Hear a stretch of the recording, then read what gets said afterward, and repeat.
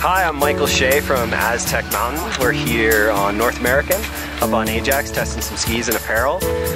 Here to test a bunch of different sticks. Right now I'm out on a pair of Stockli Stormriders. Super fun, aggressive ski that skis really well and pairs really nicely with next year's Aspen Mountain Hayden 3-layer shell system.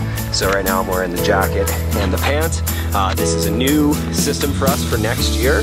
It's a 3-layer waterproof, breathable fabric that's intended for a more aggressive skier for use on mountain and in the backcountry. This is the Stockli Stormrider 95.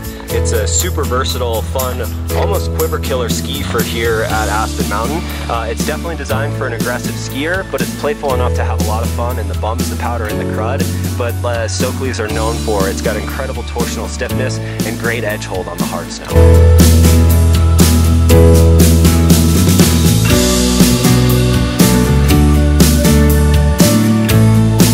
Great ski, especially for like off-piste, ripping around the paddle, the bumps, slush bumps right now.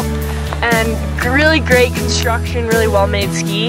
I ski raced on Stockli and they're just all around just beautifully made skis, and the Stormrider, you know, it would kill it in a storm.